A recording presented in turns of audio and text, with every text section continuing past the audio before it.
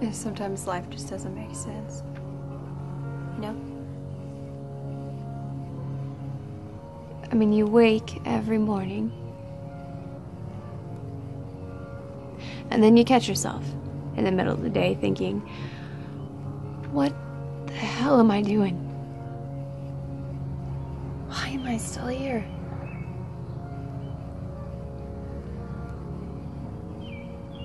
They call you from the other room because there's shit that's gotta be done.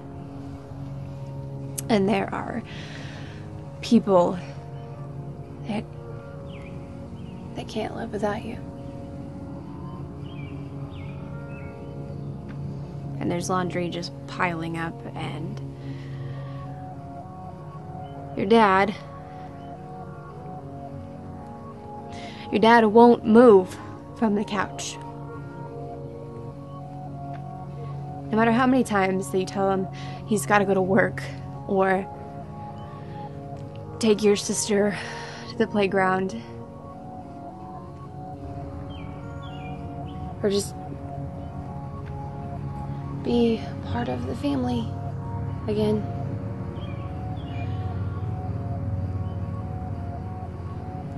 And I'm not, it's not all bad or without love, because it's there. It's just, it's stuck. It's hanging there in the balance.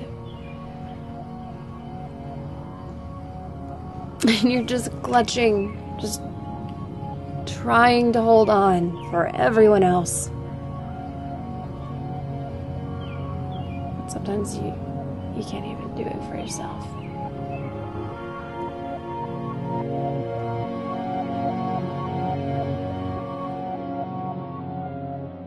Hi, my name is MJ Slide. I'm a 19-year-old producer and screenwriter, and what you just saw was the screen test for my lead actress for my upcoming project, Those Lighter Fluid Days.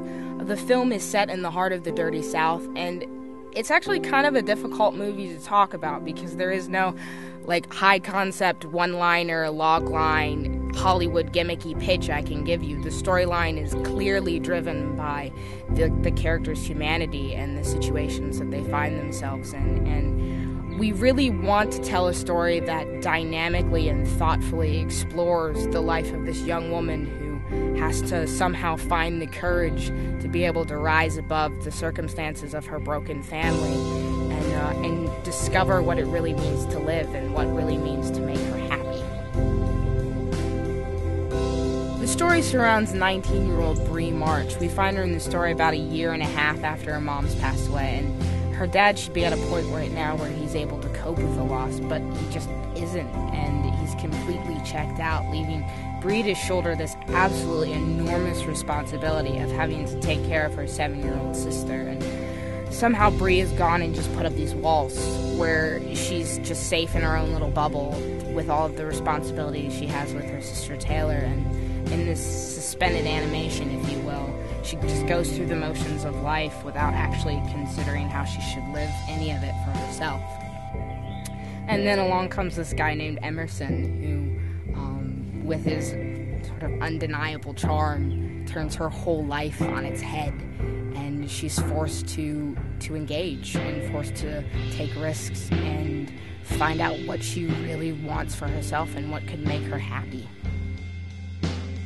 We've got an incredible group of people assembled to make this film. You can check out more about the cast and crew here on the project page.